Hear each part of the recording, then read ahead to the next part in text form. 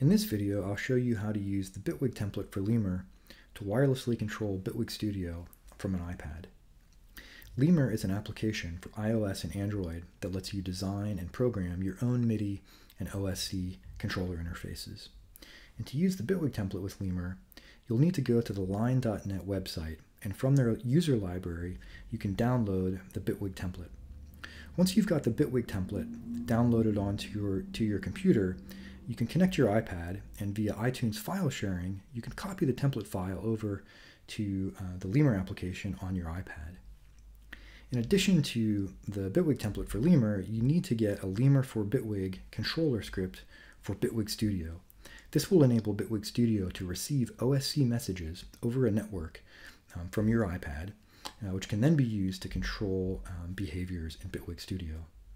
So once you've got the template and the controller script installed, you can go to the Options view in Bitwig Studio, which we'll do now, and you can go to the Controllers tab, and under Add Controller Manually, there'll be an entry called Line, and under Line you'll be able to add the Lemur controller.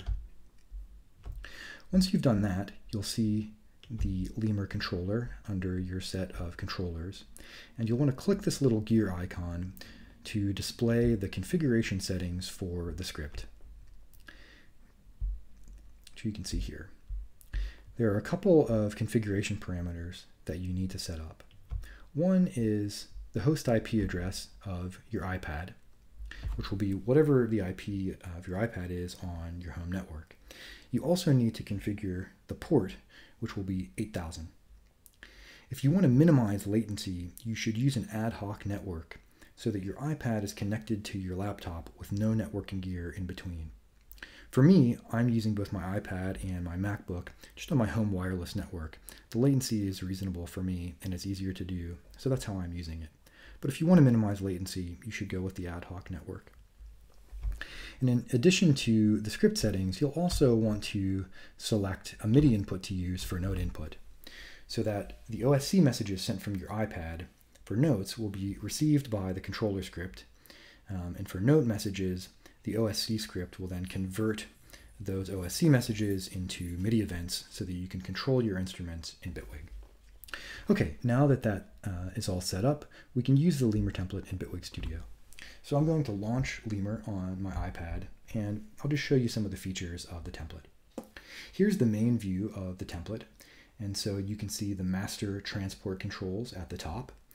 If I update the loop toggle in the template, you can see that the state of the loop toggle changes in Bitwig Studio. We can turn it off again. And so the interactions are bidirectional here, and so changes that we make in Bitwig Studio are reflected in the template and vice versa. In addition to the master transport sections, we have access to all of our track settings, so we can navigate between the different tracks of our project. We can change volume levels. You can see that I'm changing the volume of track 1 in the template, and you can see that the volume is being adjusted in Bitwig as well. We can record, arm, disarm our tracks, solo, mute, and so on. So that's the first and the main view of the Bitwig template in Lemur. The second view gives us access to our devices. And so from here we can navigate to different devices in our device chains. And by clicking this device button, I can pull up the UI for this VST plugin that I've got here. You can pull up your macros and your effect sends and navigate through different presets. So a bunch of useful stuff that you can do with devices on this view of the template. And moving along to the third view of the template, we get access to a clip launcher. And from here, we can pull up some grid controls that give us left, right, up, down arrows that we can use to navigate through our grid.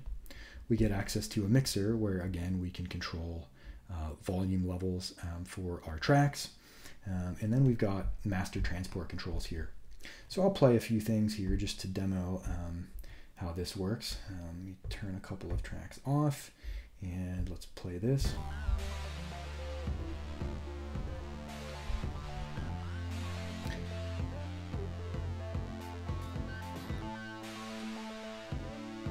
Okay, now let me try launching 3 clips.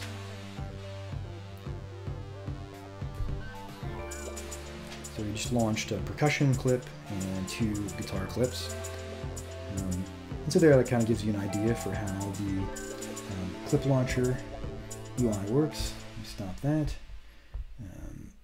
and go to the next view, which is a pads interface. So let me select one of our percussion tracks and go back to the pad interface here, and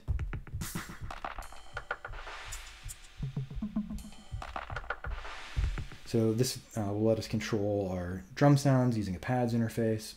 Let me go to the next view. Let me select one of the synth tracks here and go to the keyboard view. And so this keyboard view, it's pretty basic, but full-featured keyboard. It lets you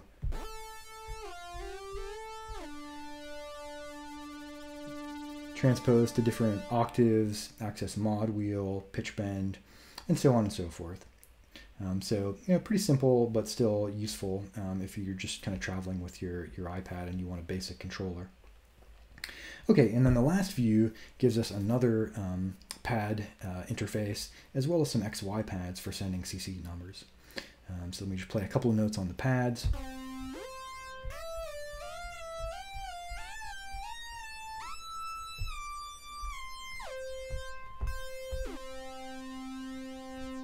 Okay, so there you have it. That's how to use the Bitwig template for Lemur to wirelessly control Bitwig Studio from an iPad.